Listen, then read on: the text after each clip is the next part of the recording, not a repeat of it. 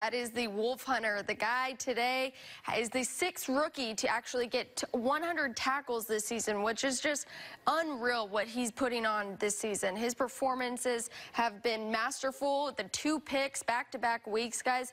I think Leighton Vander Esch is on that record-setting pace, and he's going to continue this. So, you guys impressed with the rookie out there? Put him on the Pro Bowl ballot today. Yeah, no, absolutely been impressed with him. The learning curve for him has been very small, and that's the thing. That's all you can ask. This day and age, you put these guys, you draft them, you put them out there in the hope they play well, and this kid's played better than just well.